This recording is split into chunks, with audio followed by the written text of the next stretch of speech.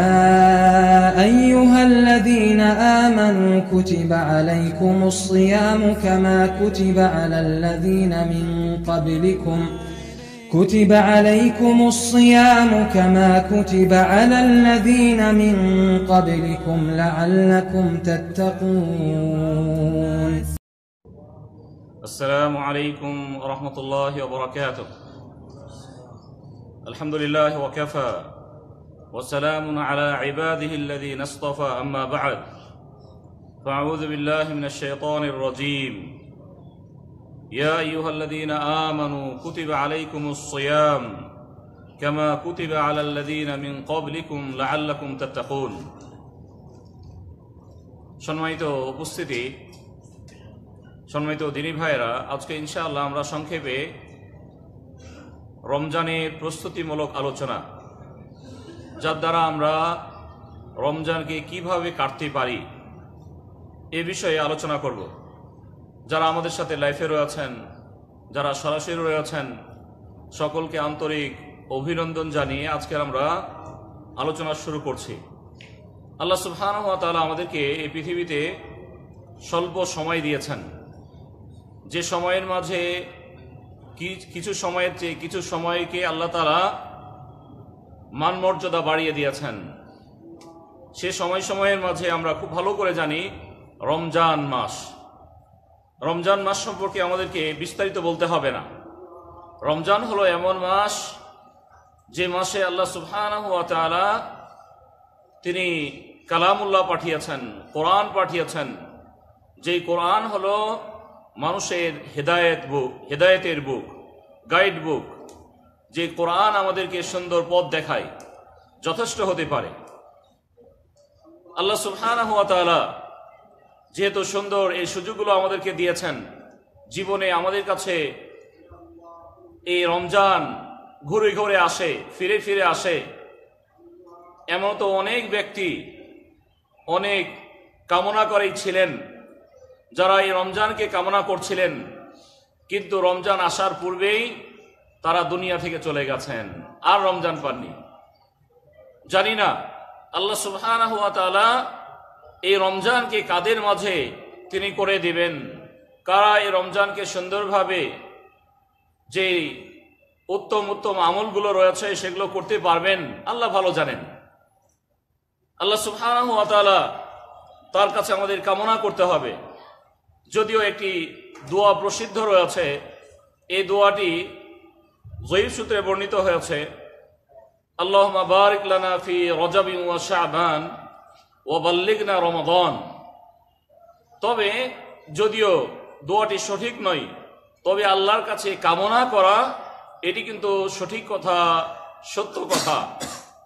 নবী সাল্লাল্লাহু আলাইহি ওয়াসাল্লাম প্রতি 5 ওয়াক্ত নামাজের পরে তিনি আল্লাহর কাছে কামনা করতেন, আল্লাহুম্মা আইন্নি আলা যিকরিকা ওয়া শুকরিক ওয়া হুসনি ইবাদাতিক। তিনি বারবার বলতেন, আল্লাহুম্মা আইন্নি আলা যিকরিক, আল্লাহ তোমার জিকির আজকার করার, ইবাদত করার আমাকে সাহায্য সহযোগিতা করো, আমি যেন ইবাদত করতে পারি, তোমার জন্য গুণকীর্তন করতে পারি, তুমি আমাকে সাহায্য করো, সুযোগ করে দাও।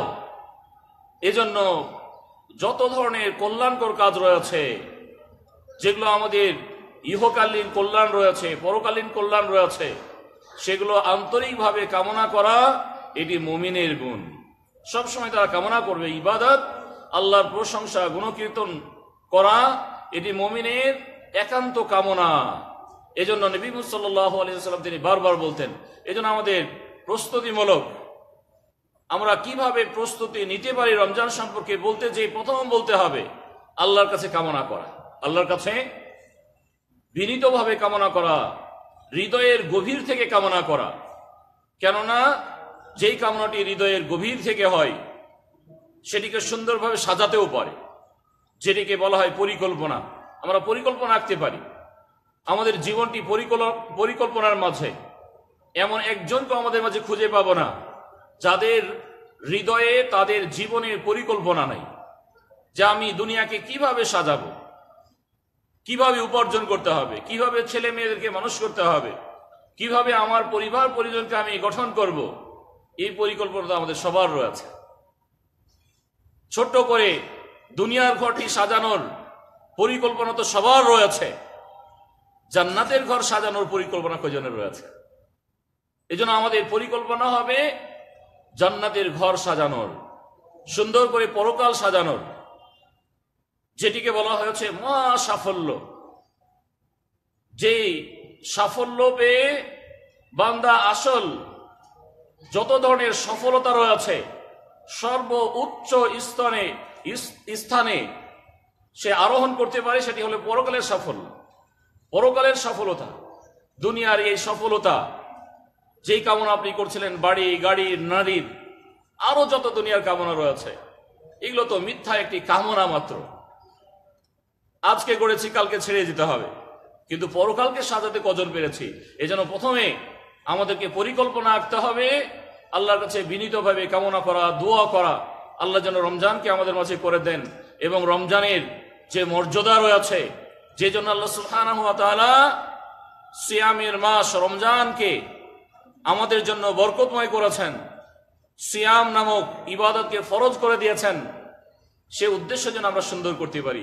ইয়া আইয়ুহাল্লাযীনা আমানু কুতিবা আলাইকুমুস সিয়াম কামা কুতিবা আলাল্লাযীনা মিন ক্বাবলিকুম লাআল্লাকুম তাত্তাকুন। হে ঈমানদারেরা, তোমাদের উপর সিয়ামকে ফরজ করেছি, ইতিপূর্বেও ফরজ ছিল। উদ্দেশ্য হলো তোমরা যেন আল্লাহ ভীরু হতে পারো, আল্লাহর সাথে তোমাদের সম্পর্ক গড়তে পারো। বছরের কোনো এক মুহূর্তে যদি সম্পর্ক কিছুটা ক্ষুণ্ণ হয়, ছুটে যায়, তাহলে সেই সম্পর্ক যেন আরো গভীর করতে পারো। সেখানে বিভিন্ন ধরনের ইবাদত রয়েছে, উত্তম উত্তম আমল রয়েছে, তার মাধ্যমে সম্পর্ক আরো গভীর করে নিতে পারো। এই জন্য সিয়াম ফরজ করেছি। আল্লাহু আকবার। সিয়ামের মাস রমজান, এই জন্য নবী সাল্লাল্লাহু আলাইহি ওয়াসাল্লাম সবচেয়ে তিনি রমজান মাসে ইবাদত বন্দেগী বেশি করতেন। শেষ দশক তিনি জেগে জেগে কাটতেন। প্রথমে এগুলো তো তিনি জাগতেন, তো বিশেষভাবে শেষ দশক তিনি কখনো ঘুমাতেন না, নিজে ঘুমাতেন না, তার পরিবার পরিজন সবাইকে তিনি জাগাতেন। প্রাণপ্রিয় তিনি ভাইয়েরা, এজন্য আল্লাহ সুবহানাহু ওয়া তাআলা তিনি যেহেতু তার বান্দাকে ভালোবাসেন, কিছু কর্মের ভিত্তিতে ভালোবাসেন, দাবির ভিত্তিতে নয়। আমরা যদি দাবি করি যে আল্লাহকে ভালোবাসি, এই ভালোবাসার দাবিতে আল্লাহ আমাদেরকে ভালোবাসেন না, বরং আমাদের কর্মের ভিত্তিতে তিনি আমাদেরকে ভালোবাসেন। ইন্নাল্লাহা ইউহিব্বুত তাওয়াবিন ওয়া ইউহিব্বুল মুতাতাহহিরিন। আল্লাহ তাআলা ভালোবাসেন তাওয়াবিন, তওবাকারীদেরকে। রমজানের মূল টার্গেট হলো, উদ্দেশ্য হলো তওবা করা, ফিরে আসা, তাকওয়া অর্জন করা। তাকওয়া হয় ফিরে যাওয়ার মাধ্যমে। যে অন্যায়গুলি আমরা করে বসেছি সেগুলোকে পরিপূর্ণভাবে আল্লাহর কাছে পেশ করব এবং সেগুলো থেকে মুক্ত হয়ে যাব। একে বলা হয় তওবা, একে বলা হয় আল্লাহর কাছে ফিরে যাওয়া। এজন্য আল্লাহ তাআলা তাদেরকে ভালোবাসেন। ইন্নাল্লাহা ইউহিব্বুত তাওয়াবিন, যারা অধিক হারে তওবা পছন্দ করে, তওবা নীতি পছন্দ করে, তওবা করে, আল্লাহর কাছে ধরা দেয়, তার পথের চলার গতি সুন্দর করে ফেলে, আল্লাহ তাদেরকে অনেক ভালোবাসেন। ওয়া ইউহিব্বুল মুতাতাহহিরিন, যারা পবিত্রতা অর্জন করে। পবিত্রতা দুই প্রকার, একটি হচ্ছে বাহ্যিক পবিত্রতা, পরিষ্কার পরিচ্ছন্ন হওয়া, ওযু করা, যত ধরনের ময়লা দুর্গন্ধ থেকে নিজকে মুক্ত রাখা, এটি এক ধরনের পরিষ্কার পরিচ্ছন্নতা। আর আরেকটি পরিষ্কার পরিচ্ছন্নতা হলো আপনার হৃদয়কে পরিষ্কার পরিচ্ছন্নতা করা। মূলত আল্লাহ তাআলা পছন্দ করেন, ভালোবাসেন তাদেরকে যারা তাদের হৃদয়ের গভীরকে পরিষ্কার পরিচ্ছন্ন করে। এজন্য রমজান আসার আগেই আমাদের টার্গেট করতে হবে। নবী সাল্লাল্লাহু আলাইহি ওয়াসাল্লাম এই মাসে তিনি অধিক হারে সিয়াম সাধনা করতেন, আমরা খুব ভালো করে জানি। উদ্দেশ্য কি? প্রস্তুতি গ্রহণ। উদ্দেশ্য কি? নিজকে আরো ফ্রেশ করা, রবের দিকে আরো মনোনিবেশ করা। এজন্য বিভিন্ন হাদিসে আছে, মা আয়েশা রাদিয়াল্লাহু তাআলা আনহা থেকে হাদিসে তিনি বলেছেন, লাম ইয়াকুনিন নবী সাল্লাল্লাহু আলাইহি ওয়াসাল্লাম শাহরান আকসারা মিন শাবান ওয়া কানা ইয়াসুমু শাবান কুল্লাহ। আল্লাহ নবী শাবান মাসের চেয়ে বেশি রোজা রাখতেন না, আর এই মাসে তিনি পরিপূর্ণ রোজা রাখতেন, যে হাদিসটি বুখারীতে এসেছে। যদিও এর শাহিদ হিসেবে, সাক্ষ্য হিসেবে অন্যান্য হাদিসে আছে মাত্র দুই একটি শুধু রোজা ছাড়তেন। অধিক রোজা রাখতেন। যেমনটি উসামা বিন যায়েদ রাদিয়াল্লাহু তাআলা আনহু থেকে হাদিস বর্ণিত হয়েছে, নবী সাল্লাল্লাহু আলাইহি ওয়াসাল্লাম তিনি অধিক রোজা রাখতেন। তিনি বললেন, ইয়া রাসূলুল্লাহ, ইয়া আল্লাহর রাসূল, লাম আরাকা তাসুমু শাহরান মিনাশ শুহুরি মা তাসুমু মিন শাবান। ইয়া আল্লাহর রাসূল, আমি আপনাকে শাবান মাসে যে পরিমাণে রোজা রাখতে দেখি, এত তো অন্য মাসে আমি রোজা রাখতে দেখিনি আপনাকে, এত রোজা রাখেন। নবী সাল্লাল্লাহু আলাইহি ওয়াসাল্লাম তখন তাকে বলেছিলেন, যাকা শাহরুন ইয়াগফুলুন নাসু আনহু বাইনা রজাবিন ওয়া রমাদান। এই মাসটি হচ্ছে শাবান মাস, হলো এমন এক মাস যে মাসে মানুষেরা অধিক হারে গাফেল থাকে।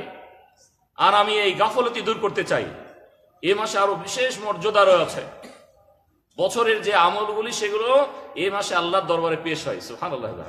রমজানের প্রস্তুতি যেহেতু পূর্ণ এক বছরের আমাদের আমল নামা রবের দরবারে পেশ হবে। আমরা শাবানে রয়েছি, শাবানে আমাদের তাহলে প্রস্তুতি দরকার। এক তো সিয়াম সাধনা করলে একটি অভ্যাসে পরিণত হয়, কষ্ট দূর হয়। আল্লাহ নবী বেশি বেশি রোজা রেখেছেন, এটি একটি বেশি রোজা রাখার সুন্নত। আল্লাহ নবী রেখেছেন, রাখতে বলেছেন, আমরাও রাখবো। এই জন্য এই মাসে কিছুটা বেশি রোজা রাখা এটি অবশ্যই ভালো গুণ, মুমিনের গুণ। তবে অন্য হাদিসে হচ্ছে 15 তারিখের পরে যেন আমাদের রোজাগুলো না হয়, 15 তারিখের আগে হতে হবে। যদি কেউ 15 তারিখ থেকে মিলিয়ে রাখেন তাহলে ঠিক আছে, 15 তারিখের পর শুরু করবেন না, এটি ঠিক হবে না। এটি শরীয়তের আরেকটি মাসআলা, এজন্য হতে পারে, আল্লাহ ভালো জানেন, যদিও কারণ উল্লেখ হয়নি। তবে বাহ্যিকভাবে কারণ এভাবে ওলামাগণ উল্লেখ করেছেন, যার ফলে মানুষ ক্লান্তি বোধ করতে পারে হঠাৎ করে যদি রাখা শুরু করে। তবে এর মধ্যে হিকমত রয়েছে, নিষেধাজ্ঞা এসেছে শেষ দিকে না রাখা, তাহলে প্রথম দিকে। এখন আমাদের সময় রয়েছে, আজকে 10-11 তারিখ, আরো যথেষ্ট সময় রয়েছে। এই জন্য আমাদের এখন থেকে পরিকল্পনাগুলো সুন্দর করতে হবে। আমাদের পরিকল্পনা যত সুন্দর হবে তত আমরা লাভবান হব। এই জন্য প্রাণপ্রিয় দিনী ভাইয়েরা, সবসময় আমাদের কিছু না কিছু সময় রবের জন্য বের করতে হবে। যে সময়গুলি ফরজ এগুলো তো বের করতেই হবে, এছাড়াও যেগুলো অতিরিক্ত নফল সেগুলো বের করতে হবে। অধিক হারে রবের জন্য সময় নির্ধারণ করা দুনিয়া এবং পরকালে মুক্তির উপায়। দুনিয়াতে আপনি শান্তি পেতে পারেন, প্রশান্তি লাভ করতে পারেন, দুনিয়ার টেনশন দূর করতে পারেন, অভাবগ্রস্ত দূর করতে পারেন, সবগুলোই হলো রবের জন্য সময় বের করে। আল্লাহ সুবহানাহু ওয়া তাআলা বলেছেন, ফাইদা ফারাগতা ফানসব, যখন তুমি সুযোগ পাও অধিক হারে ইবাদত বন্দেগী করো। তোমার সুযোগ রয়েছে, ইবাদত বন্দেগী করো, জিকির আজকার করো। ওয়া ইলা রাব্বিকা ফারগাব, এবং তোমার রবের দিকে তুমি মনোনিবেশ করো। প্রাণপ্রিয় দিনী ভাইরা, এই মর্মে একটি হাদিসে কুদসি আমরা আলোচনা করব, সেখানে অনেকগুলো শিক্ষণীয় দিক রয়েছে।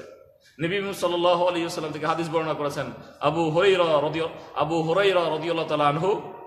নবী সাল্লাল্লাহু আলাইহি ওয়াসাল্লাম বলেন, আল্লাহ সুবহানাহু ওয়া তাআলা বলেছেন হাদিসে কুদসি, ইয়াকুল ইয়া ইবনে আদম তাফাররাগ লিইবাদাতি আমলাউ সাদরাক গিনান ওয়া আসুদ্দা ফাকরাক। হে আদমের সন্তানেরা, আমার জন্য ইবাদতের জন্য কিছু সময় বের করো। যদি বের করো তাহলে আমলা ও সদরকা গিনা, তাহলে তোমাকে অভাব মুক্ত করে দেবে। আল্লাহু আকবার। ইবাদতের জন্য সময় বের করবেন, আল্লাহ তাআলা অভাব মুক্ত করে দিবেন। আমরা তো দুনিয়াতে অভাবী, সবাই আমরা অভাবী, আমরা কাঙ্গাল, সবাই কিন্তু কামনা করি। এই কামনার জন্য কিন্তু প্রবাসে আসা। সবাই আমরা চাই আমাদের অভাবগ্রস্ততা দূর হওয়ার, সচ্ছল হওয়ার। আল্লাহ তাআলা বলেছেন, শুধুমাত্র আমার জন্য একটু সময় বের করো, আমি তোমার অভাবগ্রস্ততা দূর করে দেব। সুবহানাল্লাহ। আর কি লাগে? তাহলে সময় বের করতে হবে।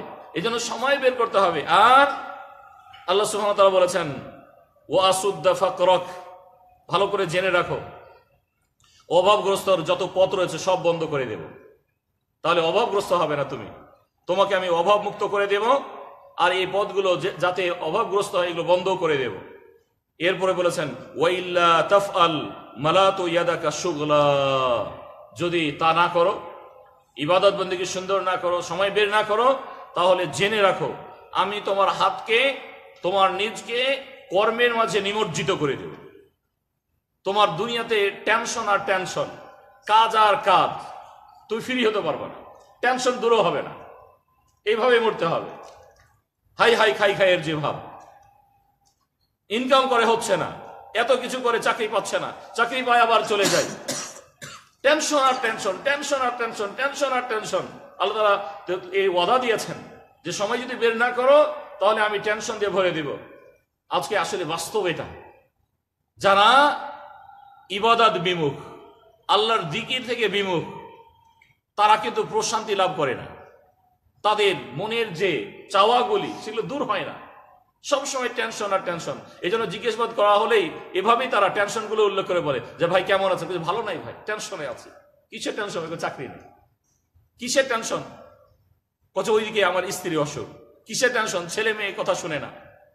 এদিকে বাবার সাথে মিল নাই, মায়ের সাথে মিল নাই, বউয়ের সাথে মিল নাই, সব টেনশনগুলো এসে পড়েছে।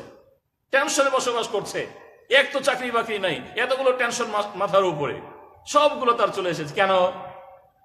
যেহেতু সে অন্যায় লিপ্ত হয়েছে। এটা আল্লাহর ওয়াদা তার বান্দার সাথে, যে সময় বের করো, তোমার অভাবগ্রস্ত দূর করে দেব।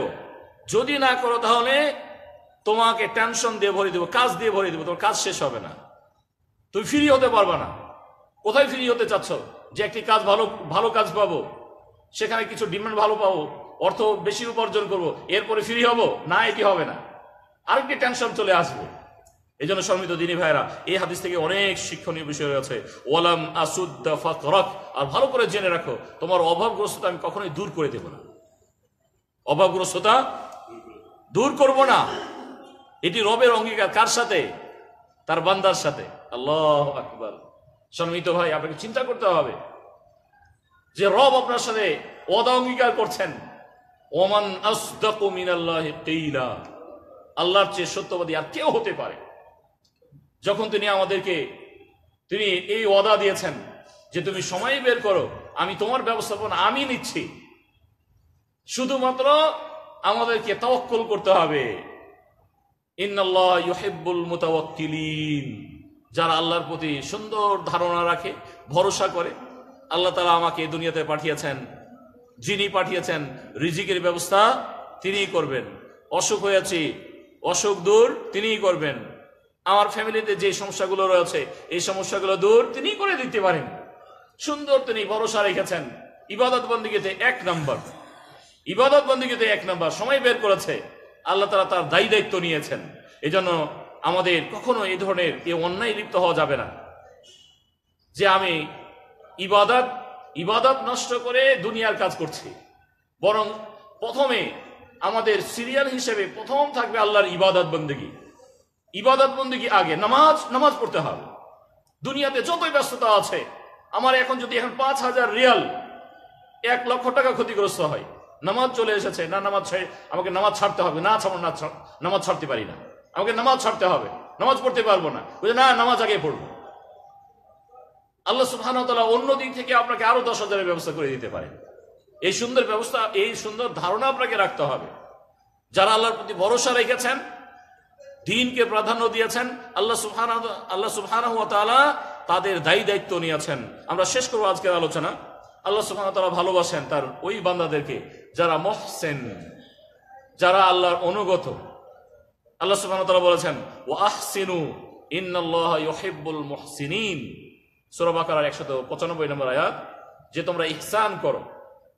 আল্লাহ তাআলা ইহসানকারীদেরকে ভালোবাসেন। ইহসান হলো রবের ইবাদত বন্দেগী সুন্দর করে করা, মানুষের হুকুকুন নাস সুন্দর করা, আর হুকুকুল্লাহ আল্লাহর হক সুন্দর করা। এই জন্য পরস্পরে আমাদের ইহসান হবে, রবের সাথে আমাদের ইহসান হবে।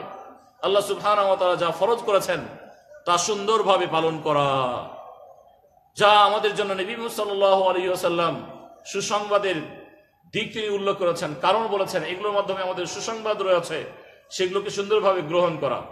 শেষ করবো, আল্লাহ সুবহানাহু ওয়া তাআলা বলেছেন, ফাসাব্বিহ বিহামদি রাব্বিকা ওয়া কুম মিনাস সাজিদিন, আল্লাহর প্রশংসার সাথে তার গুণকীর্তন করতে থাকো, আল্লাহর প্রশংসা করো।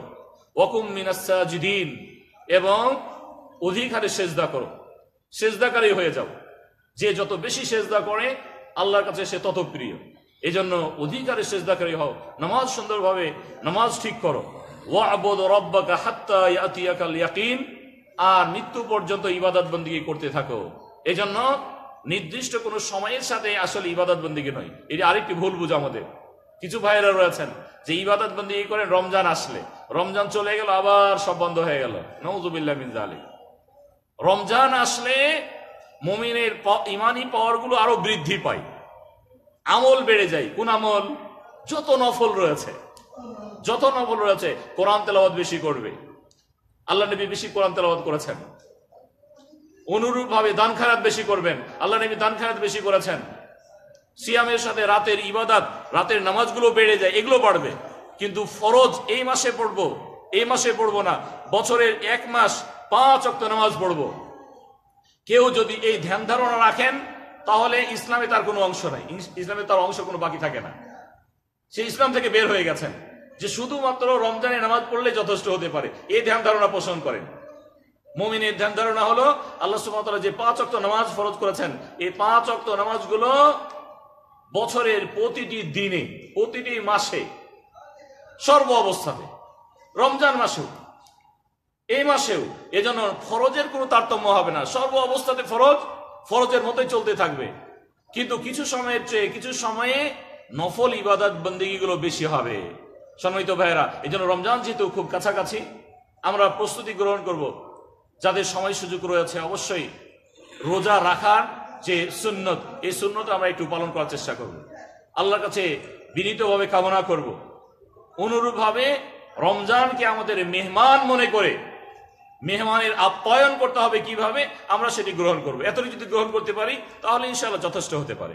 আল্লাহ তাআলার কাছে দোয়া করছি, আল্লাহ সুবহানাহু ওয়া তাআলা আমাদের সকলকে সর্ব অবস্থাতে তার ফরজ বিধানগুলো ফরজ জেনে সুন্দরভাবে পালন করার তৌফিক দান করুন। যত ধরনের কল্যাণকর কাজ আছে সেগুলো আল্লাহ সুবহানাহু ওয়া তাআলা অধিক হারে সম্পাদন করার তৌফিক দান করুন। যত ধরনের অন্যায় রয়েছে, হারাম কাজ রয়েছে, সেগুলো থেকে আমাদেরকে তিনি মুক্ত করুন। সম্মানিত দিনী ভাইরা, আল্লাহ সুবহানাহু ওয়া তাআলা সকলকে ভালো রাখুন, এই কামনা করে আজকের সংক্ষিপ্ত আলোচনা আমরা শেষ করছি। ওয়া সাল্লাল্লাহু তাআলা আলা নবিয়িনা মুহাম্মদ ওয়া আলা আলিহি ওয়া সাহবিহি ওয়া সাল্লাম। আসসালামু আলাইকুম ওয়া রাহমাতুল্লাহি ওয়া বারাকাতুহু।